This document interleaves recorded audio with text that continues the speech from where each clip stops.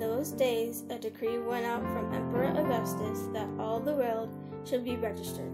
This was the first registration and was taken while Quirinius was governor of Syria. All went to their own towns to be registered.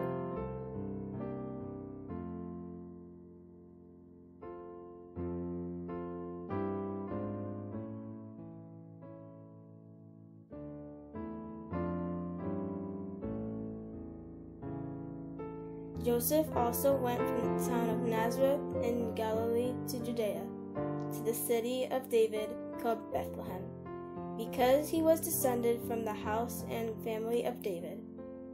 He went to be registered with Mary, to whom was engaged and who was expecting a child.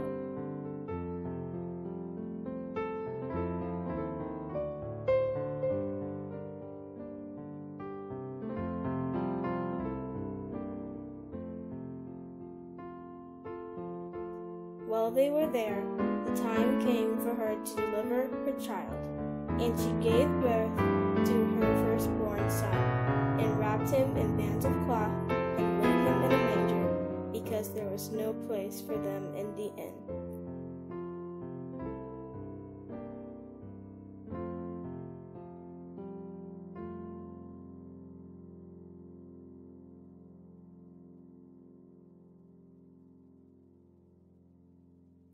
In that region there were shepherds living in the fields, keeping watch over their flock by night.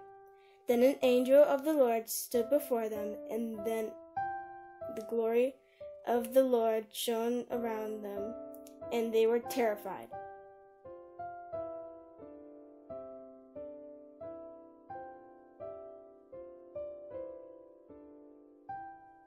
But the angel said to them, "Do not be afraid. For see, I am bringing you good news of great joy for all the people. To you is born this day in the city of David a Savior, who is the Messiah the Lord. This will be a sign for you. You will find a child wrapped in bands of cloth and lying in a manger."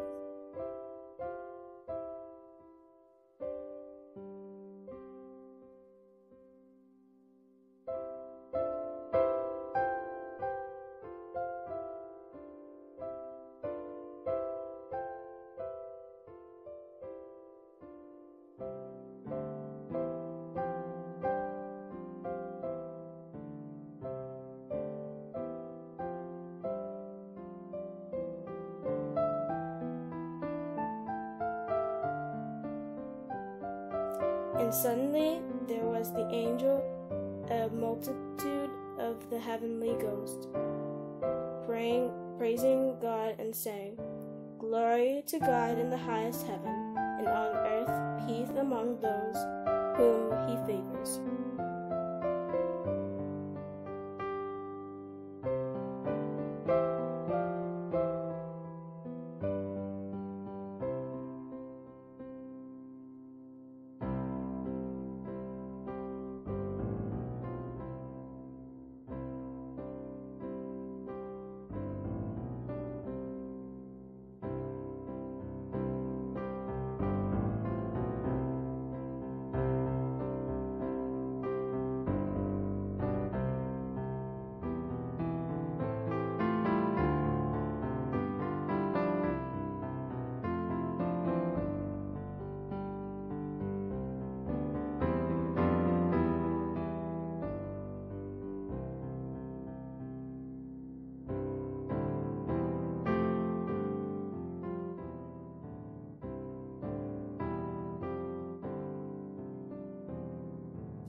When the angels had left them and gone into heaven, the shepherds said to one another, "Let us go now to Bethlehem and see this thing that has taken place, which the Lord has made known to us."